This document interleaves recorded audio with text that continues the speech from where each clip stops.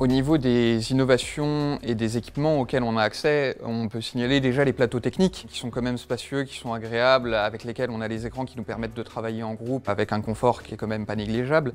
Ici à CESI, on a différents labos. Donc on a le Fab Lab, on a des imprimantes numériques, on a des robots, on a une salle réalité virtuelle. Beaucoup d'équipements scientifiques en fait pour pouvoir faire des travaux pratiques suivant nos projets. J'ai utilisé plusieurs fois les équipements offerts par CESI, notamment la ligne de production qui nous a permis d'être vraiment en immersion sur le terrain.